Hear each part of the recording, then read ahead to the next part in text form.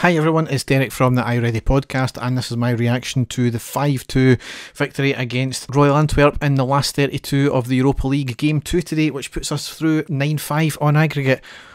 What another game. I don't think anybody expected another game like we did last week, but they certainly done their best to do it, and they put us through the ringer for a wee bit of the game.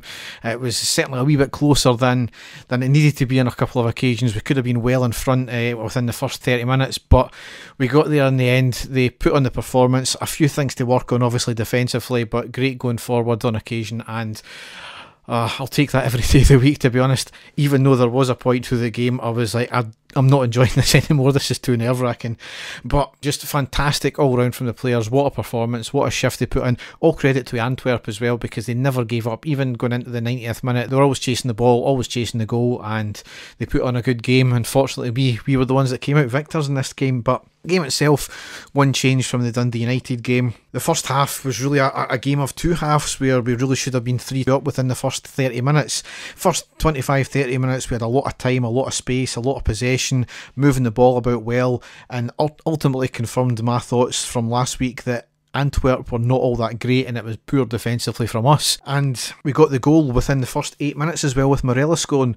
The ball was down the right, collected by the defender at the touchline, who passes forward to his teammate on the edge of the box. He tries to pass it back to the keeper with a poor ball. The ever alert Kent nips in and intercepts the ball, cuts it back to Morelos, who was under pressure, but shoots it into an empty net. Brilliant all round, and great tenacity, great vision and great skill there from Kent and Morelos to finish the ball off there. In the next kind of 10-15 minutes, we really should have buried it. We had another couple of chances, and then we just seemed to switch off. We were second to every ball. Granted, Antwerp started to close us down more as well and close that space down.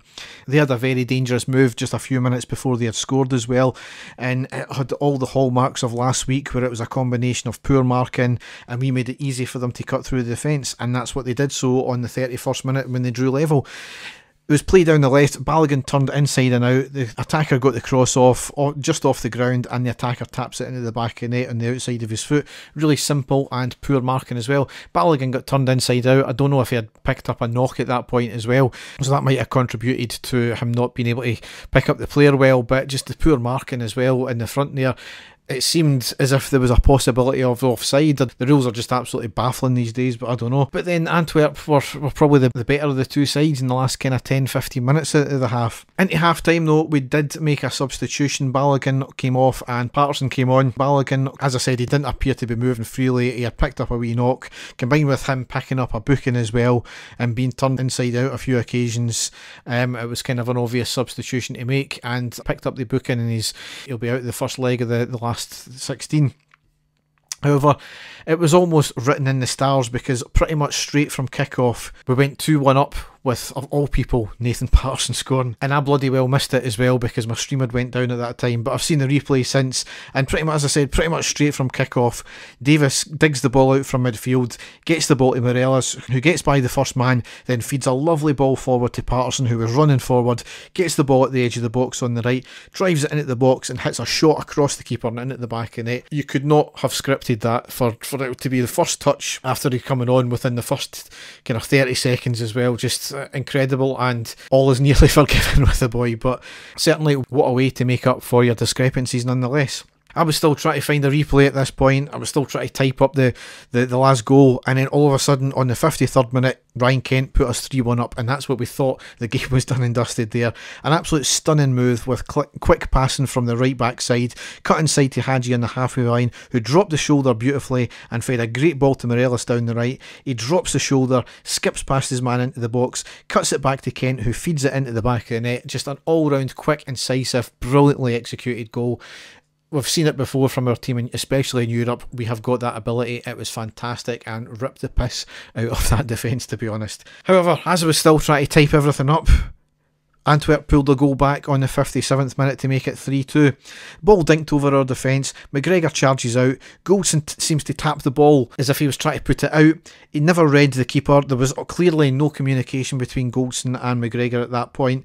The Antwerp player keeps on running, gets to the touchline, collects the ball, and then he manages to tap it into an empty net at a tight angle. Shocking defending again. As I said, there must have been a communication issue with Goldson. We've not had too many this season where balls have been knocked over the top of our poor defence, but if you note last season, that was the thing that outdone Goldson, especially every other game last year. And as I said, we've not had too many of them to deal with this season because we've been so dominant in that midfield area, but it was a simple ball over the top that outdone us, and pretty poor. We gifted them that there, but we had to regroup, and fortunately that was the only other goal they got in the game. They were still certainly dangerous going forward throughout the rest of the game. All they needed at that point was 2 goals and it would have taken it to extra time. However, we managed to go 4-2 up when we were awarded a penalty in the 77th minute. Morelos was brought down by a lazy challenge. He did go down in stages, and granted to him, I've seen referees not give him that before. He did try to stay upright, and that was all credit to Morelos. But certainly duly the penalty was given. Barisic up his steps on the 79th minute, put it to the right hand side once again, and this time it was blasted high and no chance for the keeper at all, and that was basically the game done and dusted at that point there. Still didn't really change what Antwerp had to do. We made a couple of changes as well. Davis off, Kent off, Zungu of all people as well to come on. Total taking the piss there from Gerrard, but certainly, you know, what benefits the team, we give a few players a rest is there. Morelos came off on the 84th minute and Itten came on, and then on the 91st minute we were awarded another penalty right on the right hand side of the box, cuts inside between the 2 fenders and brought down with a clumsy pullback as well. Clear penalty. 92nd minute, up steps Itten and sends the ball down the middle. The keeper got his leg to it, but it was too powerful and it went into the back of net. So that was the game rounded off, and absolutely delighted with that. Another thing to note as well, and this is going to enrage the Orcs as well, is the fact that Morelos is getting a heap of praise, as he should do, because his performance was fantastic tonight. But also as well, we were clearly on the attack, well within our rights to go ahead, and he stopped the play as well for their injured player who was down on the sidelines. Fantastic piece of sportsmanship there, but at the same time we were clear in and goal and he stopped. So but fantastic sportsmanship there from Morelos. See, he's not always this big bad pantomime villain that he gets made out to be in the Scottish press. But that's fantastic. The draw for the next round is tomorrow, so there's a few games to go tonight. Still a lot of teams to bottom out their results. I don't care who we get now. I really don't. We've matched last season's tally of getting to the last 16. Would we like to go a round or 2 more? Absolutely. Of course we would. We've got a few defensive issues to work on, clearly, from this game and the last game, but folk are going to be fearing us, and we shouldn't go into games fearing anybody. The sky's the limit with this team, the way they can play. I joked about in the last podcast, we're winning this thing. We said that it was never likely in 2008. We're now into the last 16. Who knows what can happen?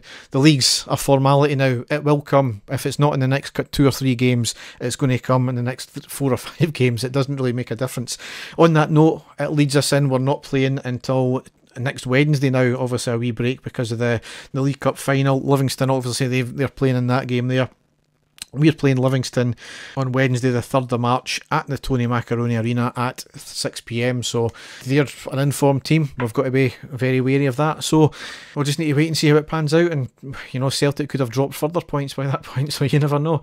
But anyway, Dave and I won't be back with another podcast probably until next week at some point. So if you want to go and check out our website, which is ireadypodcast.wordpress.com, then you can find all the stuff that we do there. So enjoy the rest of your weekend. Enjoy the draw tomorrow. Thanks for listening, and goodbye.